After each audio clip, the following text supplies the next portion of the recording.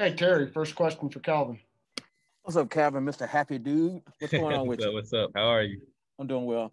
Hey, man, last year no one know you. Now a lot of defense is trying to take you away from the offense. What are they doing? But yet you still get open. What are they doing different than they did beginning of the year? And how are you trying to, try to stop that? Well, sometimes they'll either, rotate a safety over or play some type of zone, but really, I'm not too worried about that because I always know on the other side I know they can't continue to do that because I know that I got Todd on the other side, Todd, Javon, and then behind me I got Jeremy Tate, Kai. So like I don't really get too worried about the defense, what they're doing or trying to take away because I know it's going to eventually come to a point where they're not going to be able to do that because our other guys are just as capable, so they're gonna have to give the respect to everybody on the field. Evan? Calvin, do the slow starts? What are the slow starts saying about you guys? Why do you think that's been such a big problem? And also, you caught the thing when you touchdown just like you did against UCF. How weird was that for you? Kind of like with some deja vu, I guess.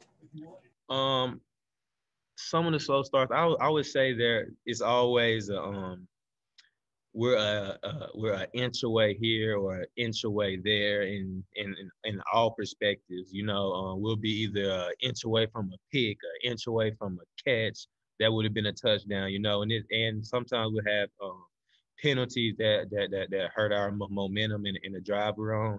So it's just. And we do have a young team, so I mean, with a young team, you're gonna have some mistakes like that. But we really can't make no excuses and honestly it's about time we put that past us and we go ahead and put together a complete game. But next for the next question when you said about the catch, it was a great catch. I was really more impressed with on that drive. Taj had a nice back shoulder, that was a great catch.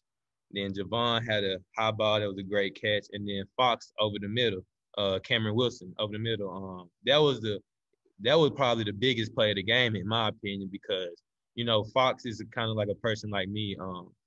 He came here as a defensive end, and then they moved him to tight end, and so it was just him having to learn the position, how to run routes, focusing on his hands and catching, and so that was really the biggest and one of the most special moments to see him make a big play like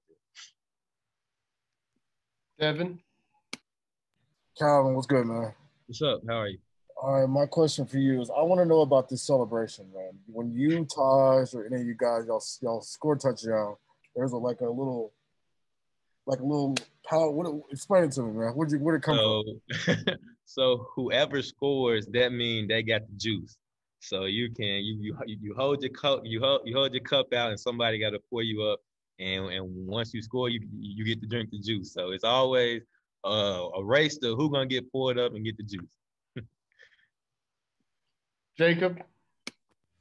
Hey, Calvin. This is once again another 1 point win. How does it feel to have the game that you had and still be on the right side of the scoreboard?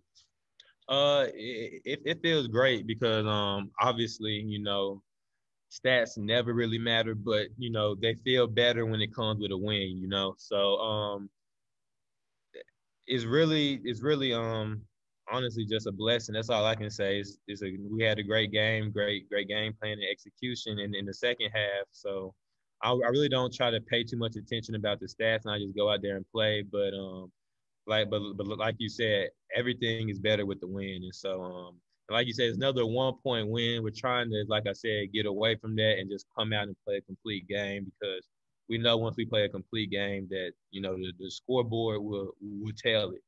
And so we just gotta really just get back to the basics and just continue to execute and lock in on the details even more. Do two more for Calvin, starting with Terry. Hey, Kevin, walk us through the 65-yard touchdown. And the second part of the question is, how did heck Brady overthrow you, man? With the 65-yard touchdown, we had a play where we moved me to the slot, and I was isolated with the safety, and the rest is history. It was 1-on-1, no safety. Well, he was the safety, so there ain't too much to say about that one. But Brady overthrew me. Yeah.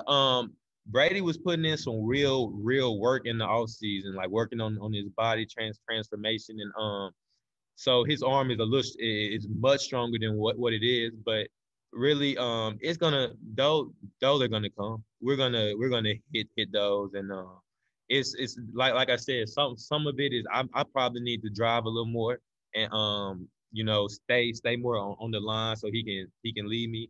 But really, it is nothing to that. It's just a miss throw.